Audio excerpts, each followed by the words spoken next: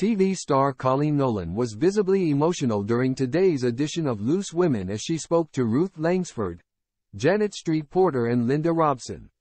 Loose Women panelist Coleen Nolan became emotional as she shared news about her daughter's big decision.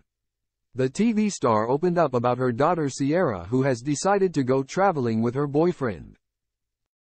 Speaking on today's edition of Loose Women, Coleen admitted that she can't stop crying and explained that her 22-year-old daughter had bought a one-way ticket out of the UK, with no set date on returning.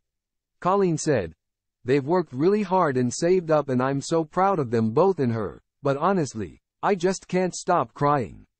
But I'm trying not to do it in front of her because I'm thrilled and I'm proud because what an amazing thing to do.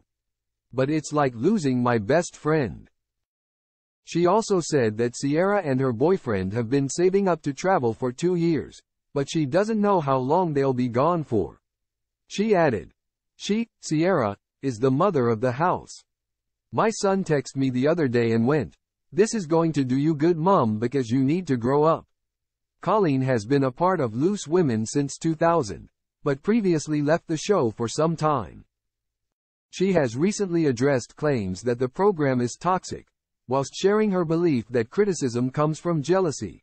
The 58-year-old reacted to comments made by former panelists who have claimed that the popular ITV program is not a pleasant place to work.